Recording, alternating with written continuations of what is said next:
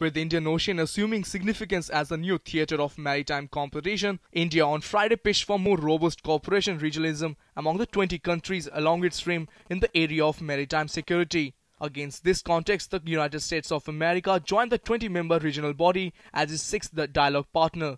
The United States has a very important role in world governance and world institutions, and their participating as a dialogue partner will add value to the discussions and deliberations that take place here and certainly make our decisions more far-reaching.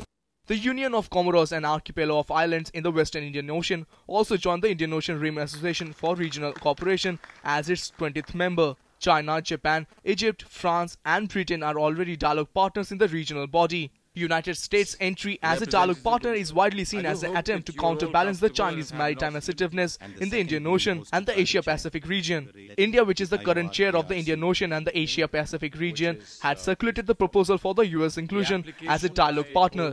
Inaugurating the ministerial meeting of the Indian Ocean and Asia-Pacific region on Friday in Gurgaon, External Affairs Minister Salman Khurshid underscored the growing geostrategic importance of the Indian Ocean, which forms the transit point for more than 40% of global trade. Over 90% of India's energy supplies transit through the Indian Ocean. The ministerial meeting culminated in Gurgaon communique, which puts maritime stability and counter-piracy cooperation at the heart of the agenda. The 20 members of the Indian Ocean and the Asia-Pacific region are Australia, Bangladesh, India, Indonesia, Iran, Kenya, Malaysia, Madagascar, Mauritius, Mozambique, Oman, the Seychelles, Singapore, South Africa, Sri Lanka, Tanzania, Thailand and UAE and Yemen.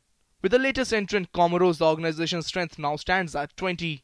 Amritpal Singh's report, DD News, Gurgaon.